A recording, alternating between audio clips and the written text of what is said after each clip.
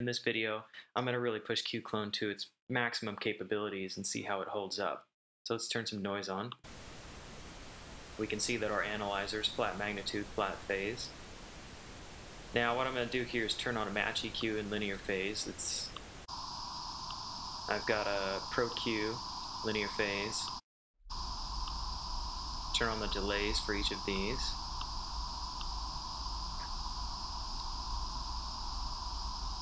Okay, so we can see that we have a pretty ridiculous EQ over here, something we'd probably never use in any situation in reality, but we're going to test it out.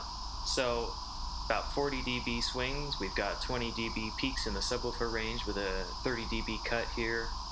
Now, between the linear phase of the match EQ and the Pro Q, we end up having linear phase in the output. We already know that the match EQ in linear phase adds a little bit of pre-ring, and the Pro Q in linear phase is almost unusable, but it will be useful later. Let's go ahead and turn off this Pro Q, which you can see is pretty much handling the low frequency. And I've got a channel EQ here that's made up to handle that. So same magnitude response, and we're starting to get a little bit of low frequency phase shift here. Now we don't want any of the pre-ring of the linear phase mode on the match EQ, so let's turn it into minimal phase zero latency mode.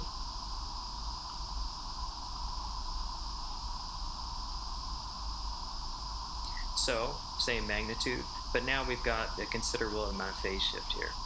So I'm going to go ahead and take a screenshot of this.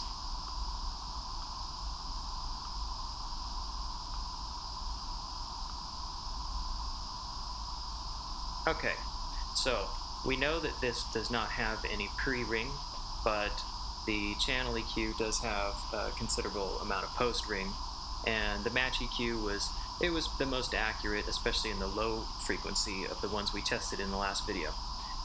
So now, what I've done is I have thrown the match EQ into the Q capture loop here.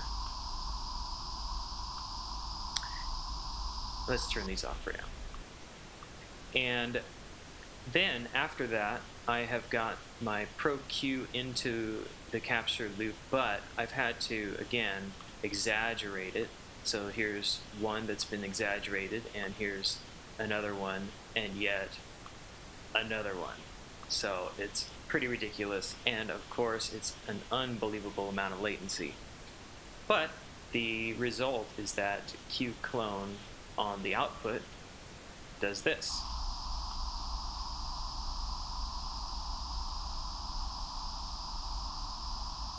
So the magnitude is matched pretty well. The phase, again, we saw that above 200 Hertz it was more or less linear, and below 200 Hertz we kind of have to live with the typical phase shift. But again, the total latency of this plugin is only 352 samples, which is pretty incredible, I think, comparatively to the ones I've demoed so far. Now, of course, the question is, how does this sound? So let's audition a couple of sounds through this EQ and the other ones as well.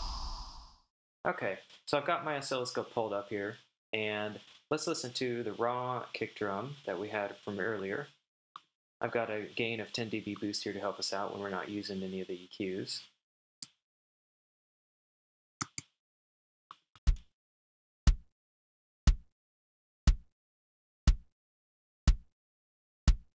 Okay, let's go ahead and turn on our original combination of EQs with the linear phase, match EQ, and the Pro Q.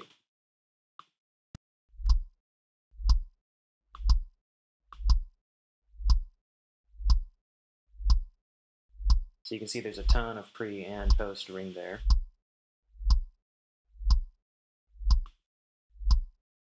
All right, let's put the match EQ in the minimal phase zero latency mode, and let's put the channel EQ on.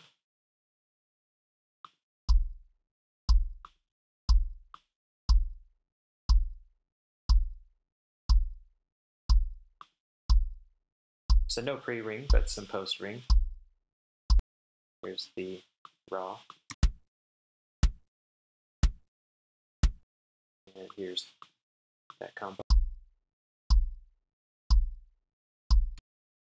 And here's the Q clone.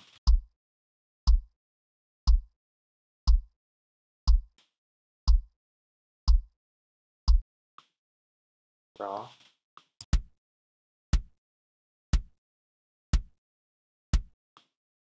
Q clone.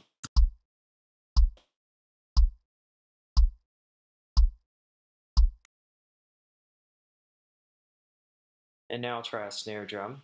Raw.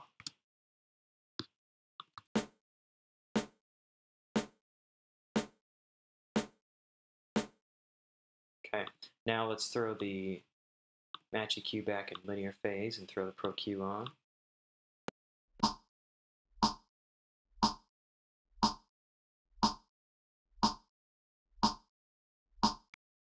Okay, let's turn the match EQ to 0 latency mode.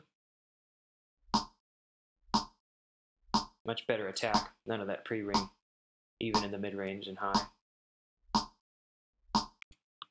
There's raw.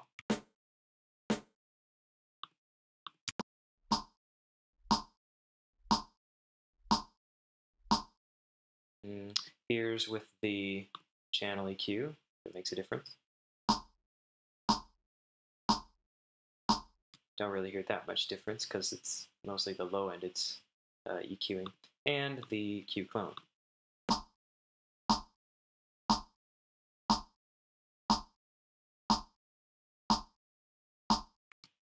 Q clone versus match EQ and channel EQ.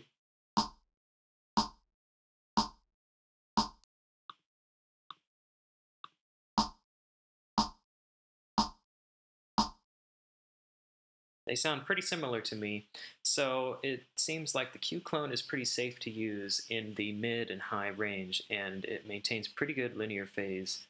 In the low frequency, it doesn't maintain as much linear phase, and you've really got to do some tricks to get it to match other EQs that you might have as a reference. And it adds a little bit of post-ringing, but it does maintain the attack. There's no pre-ringing, which again is amazing for a linear phase EQ. And the latency, you can't argue with. Pretty amazing, better than any of the plugins I've seen out there yet. But if you guys have any other suggestions, please let me know.